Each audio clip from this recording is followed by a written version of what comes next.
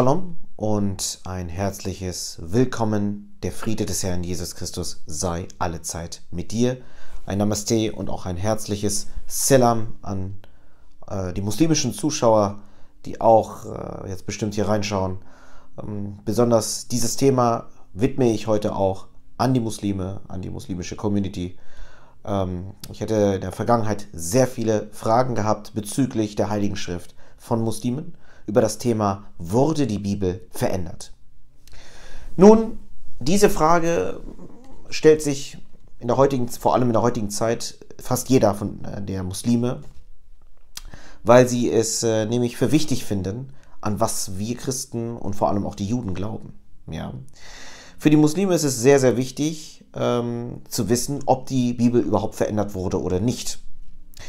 Und der Koran sagt hier ganz klar und dogmatisch, dass die Bibel von Gott kam und ihre Gebote von jedem Gläubigen zu akzeptieren ist. Ja. Daran müssen die Muslime erstmal denken. Ja, also die Muslime, die jetzt zum Beispiel zuschauen und sich auch überhaupt für das Christentum interessieren oder auch sagen, haben wir zum Beispiel überhaupt Gemeinsamkeiten? Was sagt zum Beispiel mein heiliges Buch über die Bibel, über das Injil und die Tora? Ich finde, jeder Muslim sollte sich mit seiner eigenen heiligen Schrift erstmal auseinandersetzen, bevor er sich überhaupt mit der Bibel auseinandersetzt. Vor allem wichtig ist aber auch, dass wir nicht vergessen dürfen, welche der Schriften zuerst kam. Besonders im Islam ist es eines der grundlegenden Glaubenselemente, dass man an die Bücher glaubt, die vor dem Koran gekommen sind und die Bücher auch von dem Koran bestätigt werden, dass das Gottes Worte sind, ja, dass das Gottes Bücher sind. Und wir dürfen nicht vergessen, es gibt jede Menge Stellen im Koran, die zum Beispiel unter anderem immer wieder auf das Injil und die Tora hinweisen. Ja, dass man auch diesen Büchern Glauben schenken muss vor allem. Und das war zum Beispiel damals, zu meiner Zeit, wo ich mich auch vor allem stark mit dem Islam auseinandergesetzt hatte, sehr, sehr schwierig nachzuvollziehen, weil es aus meinem muslimischen Freundeskreis immer wieder Behauptungen kam, die Bibel sei verfälscht worden. Die Tora, die Schriften der Juden, wurde verändert. Und das hat mich immer ein bisschen stutzig gemacht, weil ich nie so eine richtige Antwort darauf bekommen hatte. Wo wurde die Bibel denn verfälscht? Welche Stellen vor allem? Und das bringt einen natürlich zum Nachdenken, vor allem wenn man im christlichen Glauben aufgewachsen ist, wo man von 100% von sich aus weiß, die Bibel ist das Gotteswort, ja, das inspirierte Wort Gottes. Denn diese Schrift, diese heilige Schrift, die wir ja, auf das wir unser Fundament setzen, alle Christen, man kann nicht auf einmal sagen, dass diese Schriften verändert worden sind. Vor allem, ich werde euch heute, besonders du, mein lieber muslimischer Zuschauer, für dich wird es natürlich heute besonders interessant werden, dich werde ich heute einladen auf eine Reise, wo ich dir beweisen werde, dass diese Schrift gar nicht verändert werden konnte und auch gar nicht kann. Und dafür werden wir auch gleich direkt damit anfangen. Wir werden auch direkt mit dem Koran anfangen. Das ist heute ganz besonders wichtig, weil ich der Meinung bin, dass der Koran die Antworten uns geben kann, bevor wir auf die Bibel zugreifen. Ja? Das heißt, wir werden hier einige Verweise uns mal anschauen aus dem Koran, die über den göttlichen den Ursprung der Bibel bezeugen können. Ja? Und zwar, wir fangen direkt mit Al-MEHR, Sure 5 an, Vers 43 bis 48. Und zwar, ich werde euch das mal aus dem Koran vortragen. Wie aber werden sie dich zu ihrem Richter machen, wo sie die Tora besitzen, in welcher Allahs Verordnung enthalten ist? Nach diesem werden sie dir den Rücken kehren, und solches sind keine Gläubigen. Siehe, hinabgesandt haben wir die Tora, in der sich eine Leitung und ein Licht befinden, mit der die Propheten, welche Muslime waren, die Juden richteten, und die Rabbinen und Lehrer richteten nach dem Buch Allahs, was ihrer Hut anvertraut ward, und da sie bezeugten. Drum fürchtet nicht die Menschen, sondern fürchtet mich und verkaufet nicht meine Zeichen um geringeren Preis. Und wer nicht richtet nach dem, was Allah hinabgesandt hat, das sind Ungläubige. Und wir schrieben ihnen darin vor, Leben um Leben, Auge um Auge, Nase für Nase, Ohr für Ohr, Zahn für Zahn und Wiedervergeltung von Wunden. Und wer es vergibt als ein Almosen, so ist ihm eine Sühne. Wer aber nicht richtet, nach dem, was Allah hinabgesandt hat, das sind die Ungerechten. Und in ihren Spuren ließen wir folgen, Jesus, den Sohn der Maria, zu bestätigen die Tora, die vor ihm war, und wir gaben ihm das Evangelium, darinnen eine Leitung und ein Licht, bestätigend die Tora, die vor ihm war, eine Leitung und Ermahnung für die Gottesfürchtigen. Und damit das Volk des Evangeliums richte nach dem, was Allah in ihm hinabgesandt hat, und wer nicht richte nach dem, was Allah hinabgesandt hat, das sind die Frevler. Und wir sandten hinab zu dir das Buch in Wahrheit, bestätigend, was ihm an Schriften vorausgingen und Amen darüber sprechend. Drum richte zwischen ihnen nach dem, was Allah hinabsandte, und folge nicht ihren Gelüsten, abweichend von der Wahrheit, die zu dir gekommen. Jedem von euch gaben wir eine Norm und eine Heerstraße. Und so Allah es wollte, wahrlich, er machte euch zu einer einzigen Gemeinde. Doch will er euch prüfen in dem, was er euch gegeben. Wetteifert darum im Guten. Zu Allah ist eure Heimkehr allzumal, und er wird euch aufklären, worüber wir uneins sind. Ich denke mal, in der Sure Al-MEHR, das ist nämlich die 5. Sure, wurde uns hier natürlich deutlich erklärt, dass die Schriften, die auch an Isa, das ist ja der Jesus im Islam, dass Jesus die Tora bestätigt hatte. Wenn man sich mit der Bibel auseinandergesetzt hat, wird man feststellen, dass Jesus Christus sehr viel aus der Tora zitiert hat. Das heißt, er hat die Tora sogar bestätigt. In unserem christlichen Glauben, mein lieber Muslim, musst du dir so vorstellen, dass wir nicht nur an Jesus Christus Gottheit glauben, sondern auch, dass wir an seine Prophezeiungen glauben. Es sind über 300 Prophezeiungen aus dem Alten Testament bestätigt worden durch Jesus Christus Auftreten und sein Wirken auf dieser Erde. Was der Koran jetzt für die Muslime sagt. Ja, also auch hier erkennt ihr, dass diese Schriften, das Injil und die Tora, hier wieder aufgegriffen werden und bestätigt werden. Man nennt ja auch nicht umsonst uns die Leute der Schrift. Die Leute der Schrift sind die Juden und die Christen. Wir können uns zum Beispiel bei der Sure Al-MEHR bleiben und uns mal Vers 68 anschauen. Und zwar: Sprich, o Volk der Schrift, ihr fußet auf nichts, ehe ihr nicht erfüllet die Tora und das Evangelium und was hinabgesandt ward, zu euch von eurem Herrn. Und wahrlich, vermehren wird vielen von ihnen, was hinabgesandt ward zu dir von deinem Herrn, die Widerspenstigkeit und den Unglauben, und betrübe dich nicht über die Ungläubigen. Auch ein weiterer Indiz und ein weiterer Beweis, dass auch hier wieder um die Bibel gesprochen wird. Ja, die Bibel besteht ja aus dem Alten Bund sowie aus dem Neuen Bund. Ja, also die Tora ist ja sehr identisch mit dem Alten Testament der Bibel. Und das Injil, also das Evangelium, wird hier wieder aufgegriffen und bestätigt. Gibt es dennoch weitere interessante Stellen, wo der Koran immer wieder auf die Bibel zugreift.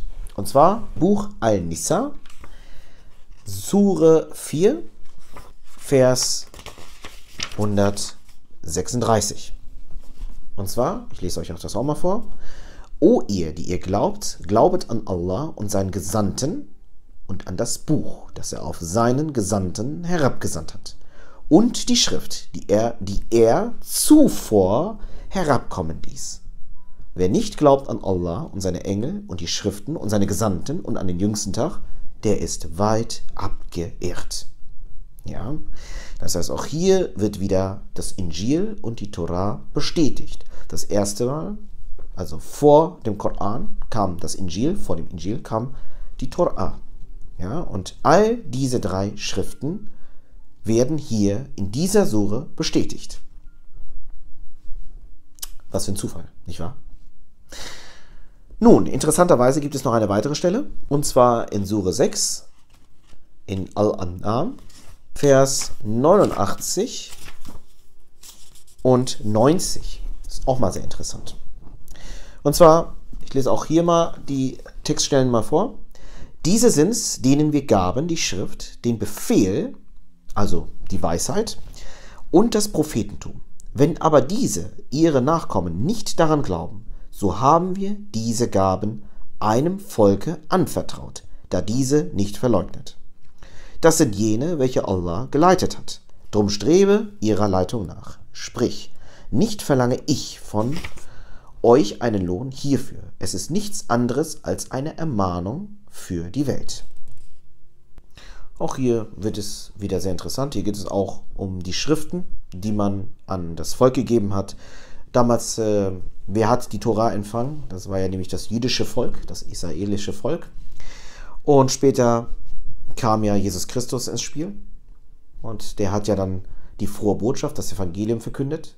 Und dementsprechend hat er aber auch immer wieder, wie ich schon vorher gesagt habe, aus der Tora zitiert. Und er hat keine Gebote verändert. Viele behaupten, das habe ich auch gerade unter muslimischen, also wenn ich mit Muslimen im Dialog trete, meinen die, wir hätten Gebote verändert.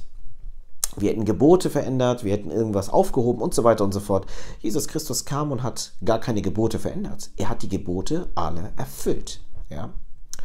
Wir dürfen aber auch nicht vergessen, dass gerade die Juden ein Problem mit dem christlichen Glauben haben. Ja, weil die Juden bis heute, die meisten Juden vor allem, bis heute Jesus Christus nicht als den Erretter, als den Erlöser und als den Messias anerkennen. Das heißt, auch sie erkennen ihn nicht mal als Gott an. Das ist nun mal die bittere Realität. Aber wir schauen uns noch eine weitere Sure an. Sure 28 in Al-Qasar, Vers 49. Das ist auch ein interessanter Vers. So bringet ein Buch von Allah her, das eine bessere Leitung als die beiden ist. Ich will ihm folgen, so ihr wahrhaftig seid. Interessanterweise vergessen immer viele Muslime auch, dass gerade in dem Koran sehr viel über das Injil und über die Tora steht, also auch über die Bibel. Ja? Wir haben ja die Bibel, in unserer Bibel haben wir nämlich zwei Bunde, nämlich das Alte und das Neue Testament, damit sich beide gegenseitig ergänzen können. Und damit wir auch das Kommen des Erlösers, des Messias, Jesus Christus, auch verstehen können. Und definitiv wird auch hier wieder davon erwähnt. Ja, also es ist interessant, wie oft der Koran immer wieder auf das Injil und auf die Tora zugreift. Ja, es hätte ja der Allah ja gar nicht nötig. Ja, wenn er sagt, wenn die Menschen behaupten, die Schriften werden verändert, und er weist uns immer wieder auf diese sogenannten gefälschten Schriften ja immer wieder darauf hin. Das ist ja ein Widerspruch für sich. Das heißt, es gibt keinen Grund daran zu glauben, dass die Schrift, die Bibel, verändert wurde oder verfälscht wurde. Das sind einfach nur irgendwelche leeren Argumente und irgendwelche Lügengeschichten, die ja schon seit Jahren in die Welt rumher posiert. Ja. Und das ist nämlich das Traurige dran, sage ich ganz ehrlich. Und nichtsdestotrotz müssen die Muslime immer eine Sache bedenken: Man muss sich auch mit den beiden Schriften erstmal auseinandersetzen. Ich komme aus einer Zeit, aus einer Generation, wo zum Beispiel, also ich kann das aus meinem Umkreis erzählen, da wurde sehr oft, gerade in vielen muslimischen Familien, über die Bibel nicht nur schlecht geredet, sondern auch kritisiert. Man hat den Kindern von Anfang an oder den Jugendlichen später auch gesagt, ihr sollt nicht die Bibel lesen. Weil man von Anfang an gesagt hat, die Bibel wäre verändert worden, die wäre gefälscht. Es ist nicht mehr das Wort Gottes. Das ist nicht das Wort Gottes, das ist menschengeschrieben. Menschengeschriebene Märchen, veränderte Texte, verfälschte Stellen und so weiter und so fort. Und das wurde also den muslimischen Kindern damals auch eingetrichtert. Ja, ich habe das ja selber als Kind ja auch miterlebt, wenn solche Behauptungen kommen. Und das macht natürlich um noch ein bisschen schwieriger, den Menschen erstmal entgegenzutreten und sie auch erstmal zu überzeugen, dass die Bibel das Wort Gottes ist, das inspirierte Wort Gottes ist. Ja? Ihr müsst bedenken, diese Bibel wurde von über 40 verschiedenen Verfassern geschrieben. Und alle Verfasser sind aus verschiedenen Zeiten. Und diese verschiedenen Zeiten, und das ist ja das Faszinierende daran, hat die nächste Zeit immer wieder bestätigt. Das heißt, Bestätigungen von Zeit zu Zeit, von Jahrhundert zu Jahrhundert, von Jahren zu Jahren. Wie, ihr müsst euch vorstellen, ein roter Faden, der einen kompletten Sinn ergibt. Und das ist eigentlich unmöglich. Aber was für uns Menschen unmöglich ist, ist für Gott möglich. Und deswegen ist das mehr als nur ein Wort Gottes. Das ist die perfekte inspirierte Überlieferung, die wir haben. Ja? Und diejenigen, die meinen, es wäre verfälscht oder verändert, und dazu gibt es ja nicht nur Muslime, sondern gibt es ja auch leider auch bei uns einige schwarze Schafe, die meinen, die Bibel wäre verfälscht worden, verändert worden. Ich denke mal, die müssen in einer Sache in sich gehen, und zwar, wenn es so wäre, wenn wir an einen mächtigen Gott glauben, warum sollte er überhaupt erst zulassen, dass die Schrift verändert wird? Daran müssen wir erstmal denken. Wenn wir wirklich an Jesus Christus, an seine Gebote, an seine Überlieferung, auf Gott setzen und vertrauen, und wenn wir wissen, dass er allmächtig ist, dann ist er auch in der Lage, die Schriften zu verteidigen und zu beschützen. Eine Sache werden wir uns noch aus dem Koran anschauen. Das ist natürlich für die Muslime auch nochmal interessant. Aus der Sure 16, aus Al-Nahl 43. Und zwar, das ist nochmal sehr interessant. Und vor dir entsandten wir nur Männer, denen wir Offenbarung gegeben haben. Fragt nur das Volk der Ermahnung, so ihr es nicht wisset.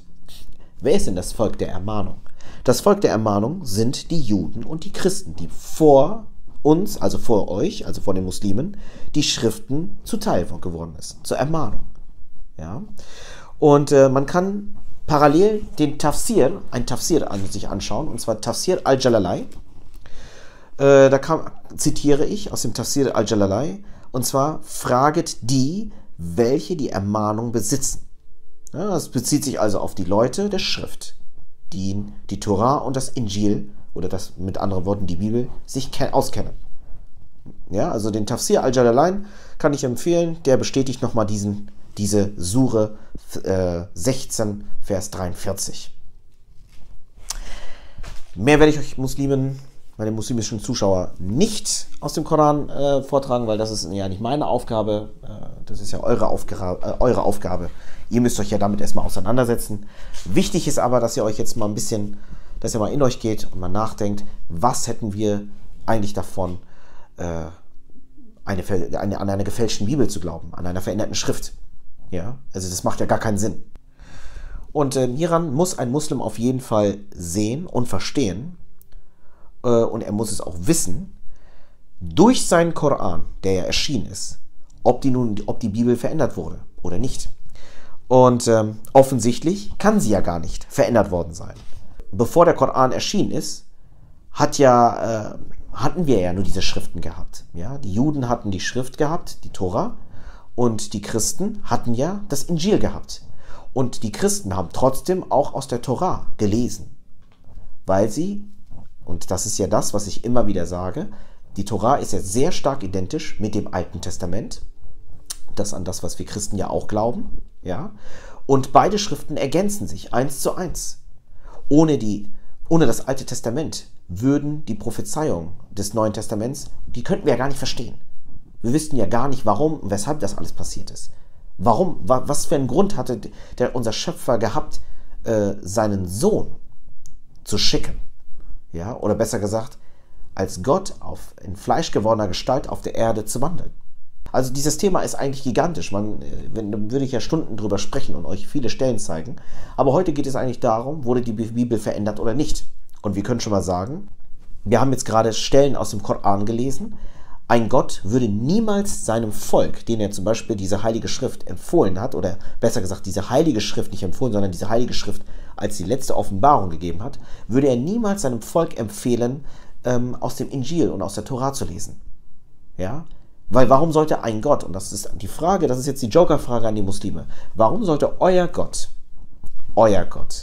euch empfehlen, dass ihr euch mit der Schrift, mit dem Injil und mit der Tora auseinandersetzt? Warum? Wenn die Schriften verfälscht worden sind, warum sollte dann Allah ausgerechnet euch sagen, schaut euch diese Schriften an oder geht auf diese Schriften? Man merkt selber, ne? Es sind Widersprüche für sich. Mit anderen Worten, hier haben wir schon mal die ersten Beweise, dass die Bibel nicht verändert wurde. Der Koran hat es bestätigt, dass die Bibel nicht verfälscht wurde. Unabhängig davon, wie ich ja schon gesagt habe, es gibt immer wieder Widersprüche und Stellen im Koran, weil sie immer wieder behaupten, die Leute der Schrift, ja, damit meinen die Juden und die Christen, hätten viele Stellen verändert und verfälscht. Aber wieder auf der gleichen Weise weist der Koran tatsächlich die Muslime immer wieder darauf hin, dass die Bibel, dass das Injil, dass die Tora von Gott offenbart wurde. Seht ihr, habt ihr ja gerade gesehen. Ja? Aber wir gehen mal weiter.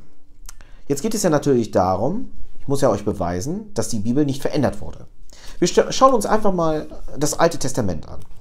Das Alte Testament, müsst ihr euch mal vorstellen, die Bibel ist ja ein Buch mit 2 Bunden, ja, mit sehr vielen Büchern.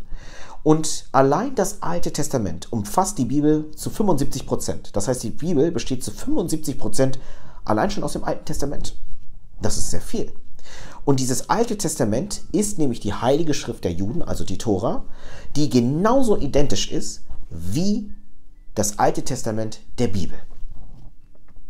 Das heißt, es ist undenkbar, dass die Juden und die Christen überhaupt so eine Übereinstimmung haben, exakt auf gleicher Weise die Stellen, angeblichen Stellen oder welche Stellen auch immer in der Bibel zu verändern. Ja? Vor allem, wir dürfen nicht vergessen, die Juden haben ein gewaltiges Problem mit dem christlichen Glauben und lehnen das sogar komplett ab. Kommt auch noch dazu. Und jetzt müsst ihr euch so vorstellen.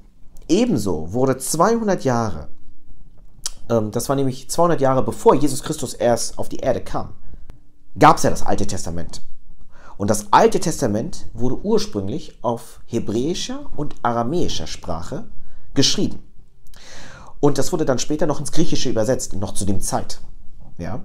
Und die Septuaginta, ja, die gibt es oder existiert schon seit dieser Zeit, seitdem das ja übersetzt wurde, ununterbrochen bis heute. Und daran glauben besonders auch die Orthodoxen.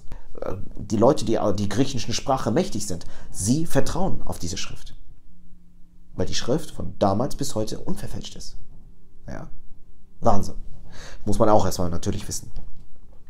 Und es gibt natürlich noch tatsächlich viele Textstellen, allein im Alten Testament, wo die Juden zum Beispiel für ihre Ungehorsamkeit und ihrem Unglauben gegenüber Jahwe, also gegenüber Allah, ja, wie die auf Arabisch heißt zum Beispiel Gott ja auch Allah, und das ist für die Muslime jetzt auch ganz, ganz sehr, sehr interessant, dass zum Beispiel die Juden verurteilt worden sind. Ja? Der Gott der Juden, ihr müsst euch vorstellen, der Gott der Juden hat natürlich das Volk Israel beschützt vor Fremden, vor den Ungläubigen, sagt man ja. Ja? Damals gab es Gruppierungen, Völker, Götzenanbeter, die zum Beispiel den Juden, ich sag mal, die Juden angegriffen haben, sie versklavt haben. Ihr kennt ja alle die Geschichte 5 Bücher Mose, da werdet ihr das ja besonders erkennen. Gab es später noch Gruppierungen und Völker, die Juden Schaden zufügen wollten. Und Gott hat sie immer wieder beschützt und verteidigt. Aber das heißt ja noch lange nicht, dass sein Volk, sein auserwähltes heilige Volk Israel, trotzdem machen kann, was sie will. Denn auch sie haben sehr schwer und stark gesündigt.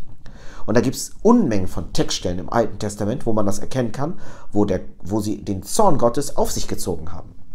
Ich habe zum Beispiel aus dem zweiten Buch Mose, also aus dem Buch Exodus, Kapitel 32, Vers 8 bis 10.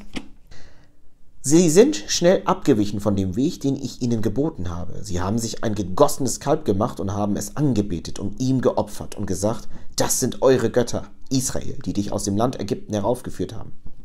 Und der Herr sprach zu Mose, ich habe dieses Volk beobachtet und siehe, es ist ein halsstarriges Volk.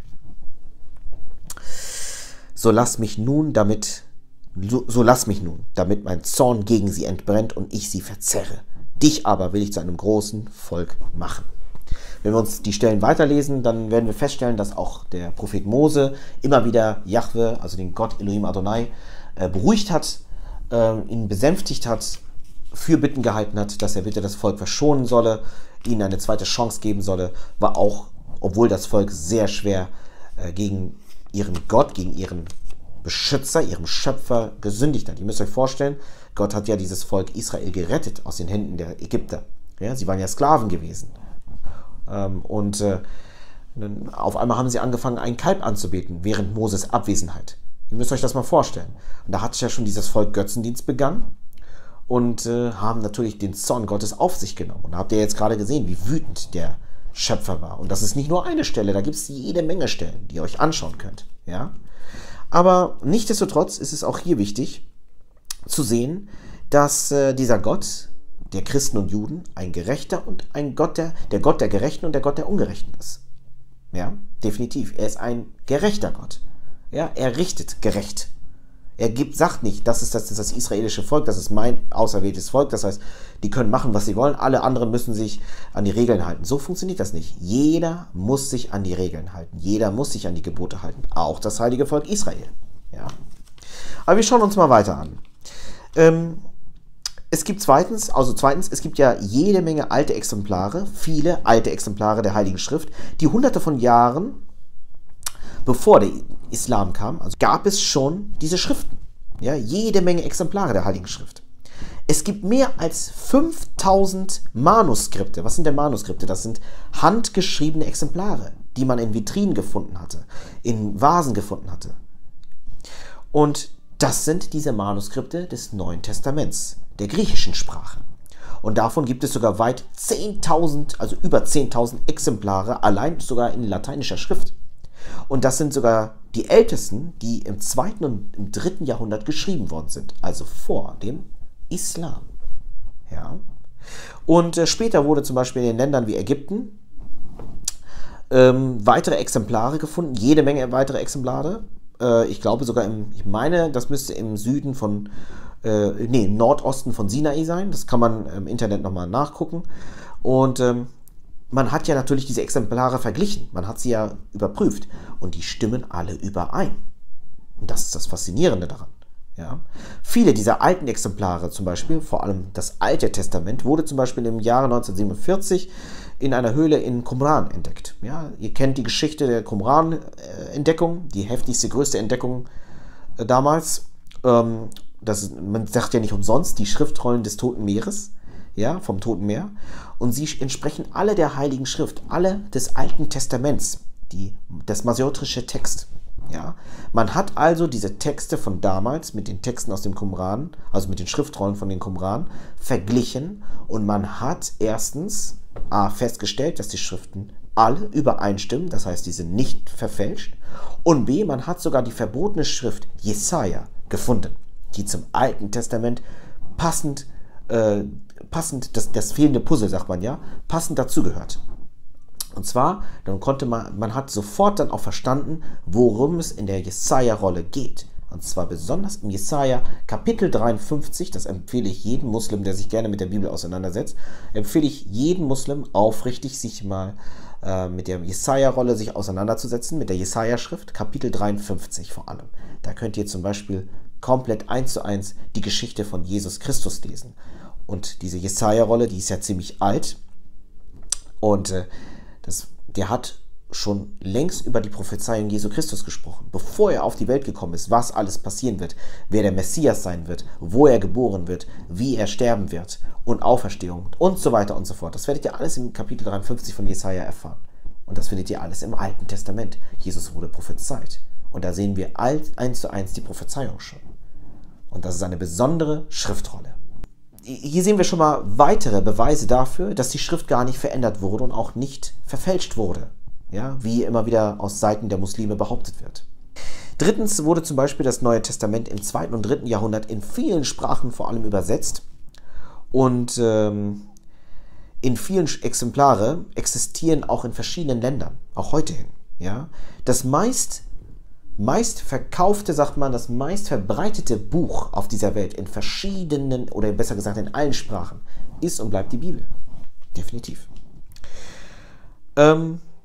Das heißt, mit anderen Worten, wie hätten all diese Exemplare eigentlich in diesen vielen Sprachen, in unterschiedlichen Ländern und Kulturen, wo ja diese Schriften gesammelt worden sind oder die Bibel gesammelt wird, wie soll sie denn auf die gleiche Weise verändert werden können? Es ist ja unmöglich. Das heißt, alle Bibeln, die übersetzt wurden, interpretiert werden, übersetzt worden sind, 1:1 auch so übernommen worden sind, wurden überall verteilt und die sollen alle verfälscht worden sein? Wenn das nach dieser Aussage gehen würde, dann müsste man ja alle Bibeln auf dieser Welt einsammeln und verbrennen, weil man ja festgestellt hat, diese Schriften sind ja verfälscht, die sind nicht das Wort Gottes. Aber das stimmt ja nicht. Das ist ja nur leere Behauptung. Ja?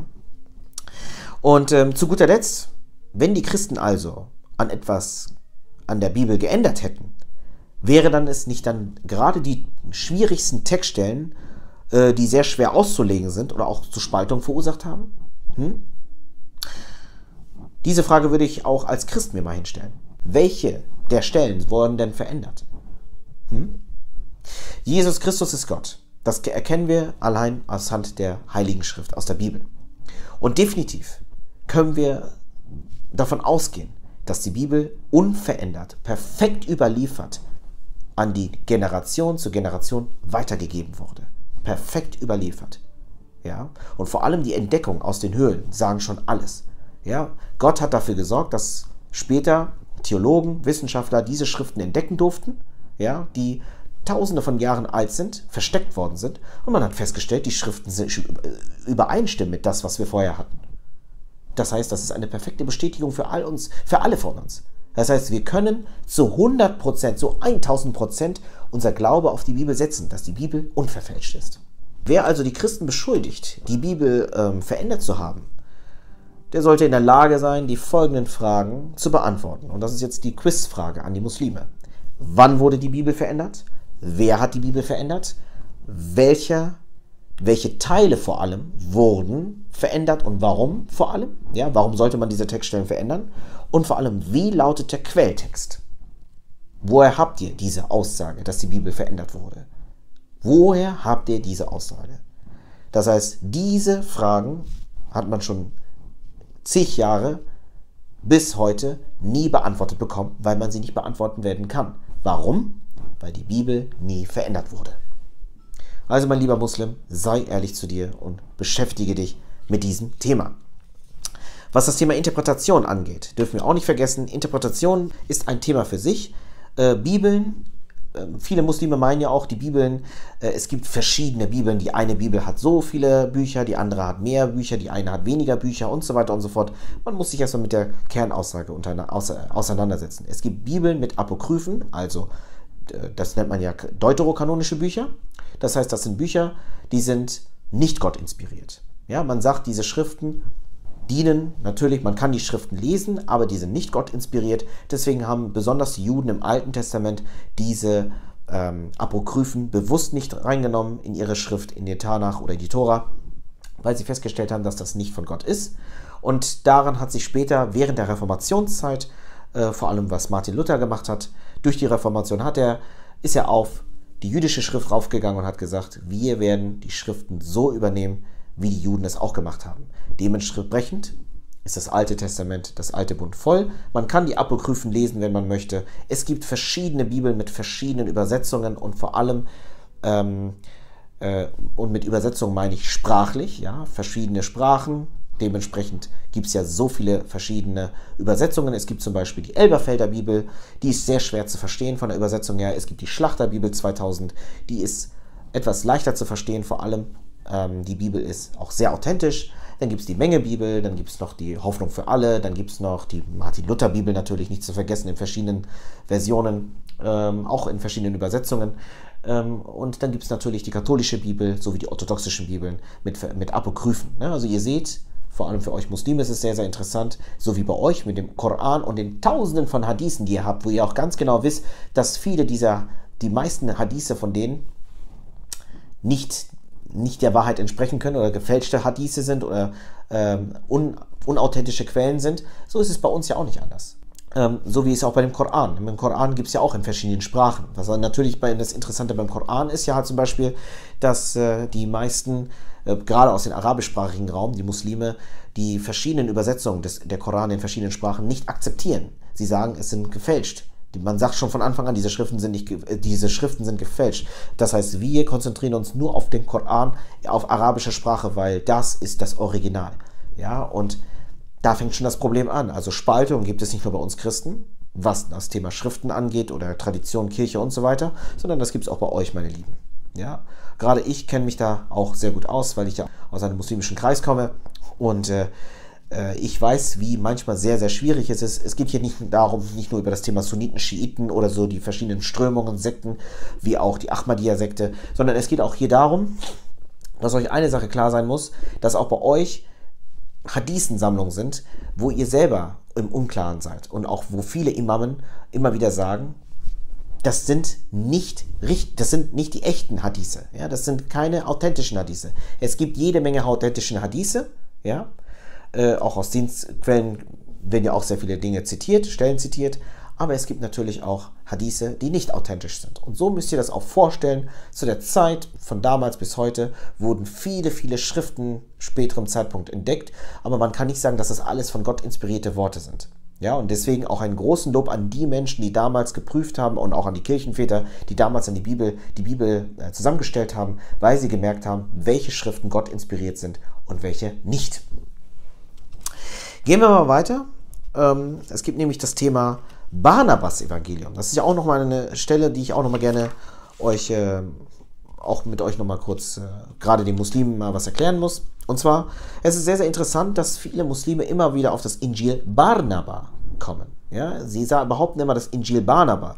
Es ist ein Evangelium, wo behauptet wird, dass gerade ausgerechnet dieses Evangelium über Jesus Christus wahrheitsgemäße Aussagen trifft. Und das stimmt ja nämlich nicht. Das ist ja genau der Punkt. Ja, viele Muslime gehen gerne auf das Buch Barnabas. Und das Barnabas Evangelium ist zum Beispiel einer der Apokryphen, der sogenannten falschen Evangelien. Ja, man muss sich erstmal damit auseinandergesetzt haben. Deswegen ist es vor allem sehr, sehr interessant, von wem vor allem diese Quellen und diese Aussagen kommen. Ja, es gibt viele Beweise, dass es kein wahres Evangelium ist. Ja, und ich möchte auf jeden Fall nochmal einige Punkte nennen. Jeder, der sich zum Beispiel mit diesem Thema beschäftigen möchte, da gibt es sehr viele interessante Bücher, unter anderem The Gospel of Barnabas, also geschrieben von Dr. William Campbell. Ja?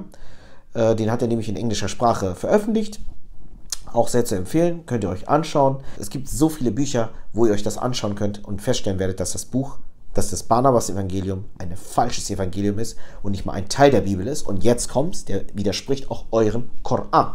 Das wissen auch die wenigsten Muslime. Vor allem, dieses sogenannte Evangelium ist nicht nur falsch, sondern die muss sogar aus verschiedenen Gründen abgelehnt werden. Einschließlich was das Thema Historie und geografisch angeht und vor allem was die wissenschaftlichen Fehler aufzeigt. Ja? Es widerspricht nicht nur die Bibel, sondern auch den Koran. Und das geht eigentlich darum, dass zum Beispiel eines der größten Widersprüche, und das werdet ihr mir nicht glauben, dass zum Beispiel Jesus Christus, und im Koran ist er ja Isa, dass er zum Beispiel nicht Jesus Christus ist, sondern dass der Prophet Muhammad der Messias ist, der Christus ist. Da werden jetzt natürlich die Alarmglocken läuten. Die Muslime wissen ganz genau, der Prophet Muhammad ist der letzte Prophet, der die Offenbarung bekommen hat durch den Engel Gabriel. Und er hat ja über Isa gesprochen, er hat ja über Jesus Christus ja gesprochen, über den Messias. Ja? Und da fängt ja schon mal das erste Thema an. Ja? Und Al-Masih, also Christus, der soll angeblicherweise nicht der Christus sein, sagt das Barnabas Evangelium. Stattdessen soll es der Prophet Mohammed sein. Ja? Das heißt, mit anderen Worten, hier können wir zum Beispiel ganz klar erkennen, nicht nur, dass das Barnabas Evangelium die Bibel komplett widerspricht, sondern auch den Koran. Ja, also da seht ihr ja schon selber, das stimmt ja von vorn bis hinten nicht. Und so müsst ihr euch vorstellen, gibt es sehr viele falsche Evangelien. Und beim Barnabas Evangelium ist es eines der heftigsten Gründe. Ja? Es ist der Name eines falschen oder gefälschten Evangeliums, das im 15. Jahrhundert von irgendeinem Europäer geschrieben wurde. Ja? Und der hat sehr viele schwere Fehler gemacht in seiner Beschreibung der politischen und religiösen Umstände in Jerusalem zur Zeit Jesu. Das heißt, auch da muss man sich erstmal mit dem falschen Evangelium auseinandersetzen. Jeder, der sich für Geschichte interessiert oder sagt, ich möchte mir gerne mal diese falschen Evangelien anschauen, die Apokryphen, kann sich das gerne anschauen. Dieses falsche Evangelium behauptet, Isa, also Jesus Christus, hätte gesagt, dass er selbst nicht der Christus ist, sondern dass er gekommen ist, um den Propheten Mohammed zu verkünden, dass er der Christus sein sollte. Also auch hier seht ihr ganz klar, das Barnabas Evangelium ist ein falsches Evangelium und es hat keine Autorität. Also daran sollten wir auf jeden Fall nicht glauben. Weder Christen noch ihr Muslime. Ja, gerade viele Muslime, die gerne immer wieder das Barnabas-Evangelium aufgreifen und sagen, ey, guck mal, das Barnabas-Evangelium, das sagt doch schon die Wahrheit. Nein, tut sie nicht. Sie widerspricht sogar eurem Koran. Und was sagt denn überhaupt die Bibel zu diesem Thema? Mich wundert, dass ihr euch so schnell abwenden lasst von dem, der durch die Gnade des Christus berufen hat, zu einem anderen Evangelium, während es doch kein anderes gibt. Nur sind etliche da, die euch verwirren und das Evangelium von Christus verdrehen wollen. Aber selbst wenn wir oder ein Engel vom Himmel euch etwas anderes als Evangelium verkündigen würden, als das, was wir euch verkündigt haben, der sei verflucht. Und das hat nämlich der Apostel Paulus selber geschrieben. Weiterer Beweis dafür, wir könnten jetzt zum Beispiel, was das Thema Engel angeht, der Engel Gabriel soll ja in der Höhle aufgetaucht sein, wo der Prophet Muhammad meditiert hatte, und der Engel soll ihnen ja dann später auch die Offenbarung gebracht haben. Und wenn wir uns den Koran von der christlichen Seite aus uns genau anschauen, werden wir feststellen, dass für uns der Koran nicht das Wort Gottes ist, auch nicht das inspirierte Wort Gottes ist, sondern komplett das Evangelium, was wir von Jesus Christus kennen, widerspricht. Ja? Und genauso auch das Barnabas Evangelium, sowie auch die anderen falschen Evangelien oder Briefe, Bücher, die man gefunden hatte in einem späteren Zeitpunkt, die komplett das Evangelium widerspricht, komplett die Lehre widerspricht, die wir von Jesus Christus kennen. Das ist Wahnsinn. Ja? Apostel Paulus hat es schon damals prophezeit. Wir schauen uns noch eine weitere Stelle an, und zwar aus dem Johannesbrief, Kapitel 1, Vers 7. Und zwar, das ist eine sehr, sehr wichtige Stelle, aufpassen für Christen und Muslime, besonders wichtig. Denn viele Verführer sind in die Welt hineingekommen, die nicht bekennen, dass Jesus Christus im Fleisch gekommen ist. Das ist der Verführer und der Antichrist. Ja, nochmal, denn viele Verführer sind in die Welt hineingekommen, die nicht bekennen, dass Jesus Christus im Fleisch gekommen ist. Das ist der Verführer und der Antichrist. Auch hier ganz klar, Jesus war ein Mensch, er war ein 100%iger Mensch auf der Erde, er war aber auch Gott zugleich. Und nichtsdestotrotz gab es Menschen, die behauptet hätten, Jesus war kein Mensch, sondern er war eine Art Geschöpf, ein Engel, ein Wesen, ein Alien, was weiß ich, was da komische Behauptungen stellen.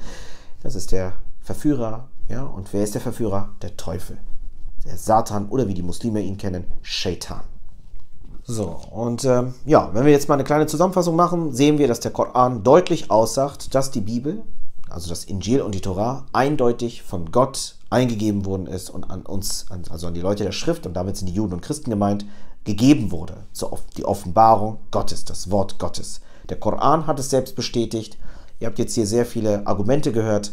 Und wenn man sich mit der Geschichte, mit der Historie sich mal auseinandersetzt, werdet ihr feststellen, dass die Bibel das Wort, das inspirierte Wort Gottes ist.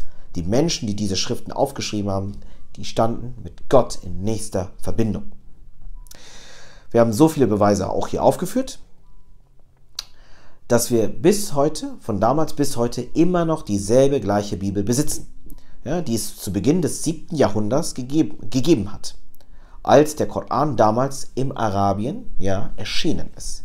Das heißt, zu dem Zeitpunkt, als der Koran erschienen ist, hatten wir schon die Bibel, und wir wissen, dass die Bibel von damals bis heute unverändert ist. Das haben wir aufgrund der historischen Ereignisse, die in dem späteren Zeitpunkt noch kamen, durch die Entdeckungen in den Qumran-Höhlen, sowie auch in Ägypten, die Schriftrollen haben wir, und die Manuskripte, vor allem die griechischen Manuskripte, was das Thema Injil angeht, haben wir festgestellt, dass die Bibel unverändert ist, dass die Schriften alle 1:1 genauso von damals bis heute geblieben ist.